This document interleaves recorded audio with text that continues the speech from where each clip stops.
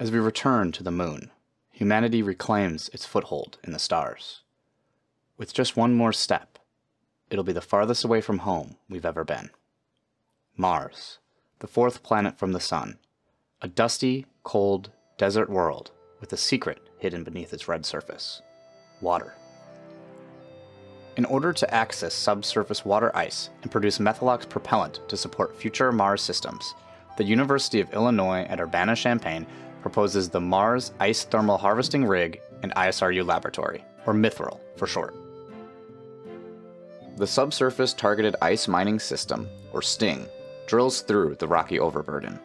Using a spool of coiled tubing, which houses pneumatic and hydraulic lines as well as power cables, STING can reach, pressurize, melt, and pump water out of the ground, providing the necessary feedstock for METHRIL production. Using the surface fission power system as a boiler, STING recirculates heated water, providing the requisite thermal energy to maintain and expand the well. Once the METHRIL propellant is produced, it is stored cryogenically for use by future Mars systems.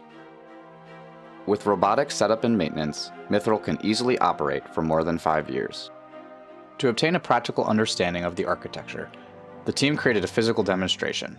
We drilled, melted, and pumped water to power a miniature hydrogen fuel cell car, with future plans to determine how different salt and Martian regolith simulant concentrations affect the thermal energy required to melt ice.